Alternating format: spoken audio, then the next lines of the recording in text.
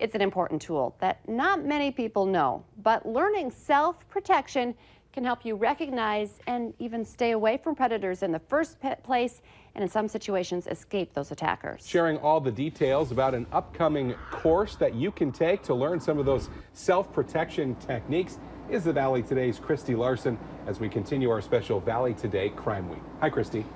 Yeah, good morning, guys. Skylar's been showing me a lot of these different moves here this morning, but let's just again talk about this course. North Dakota Safety Council really wants everyone to be aware it's going to be happening in December, and why would you encourage people to get signed up for it?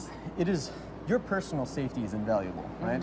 And there is, having the skills, capabilities, abilities to be able to protect yourself and other people you care about is of the utmost importance, right? So if I can help you maybe change some of your behavior so that you're more aware of your surroundings throughout your daily life, if I can make you more comfortable with throwing a knee, throwing a punch, or defending yourself from a weapon attack, then that's great. You can't put a price tag on that. So these are really great skills for people to know. Yeah, and one more thing to show, if someone's coming at you with a punch, he said, once again, just like we showed with the gun, you want to try to deflect that using the hard part of your arm. And then you said, and I'm going to go for it, ready? Yep. Then what you want to do is maybe bring your attacker down and knee them as hard as you can. Again, guys, this is just a few of the moves that we showed you this morning. Of course, taking the course, you're going to learn that education. You're going to learn about how to be more aware of your surroundings and, of course, learn more of that training.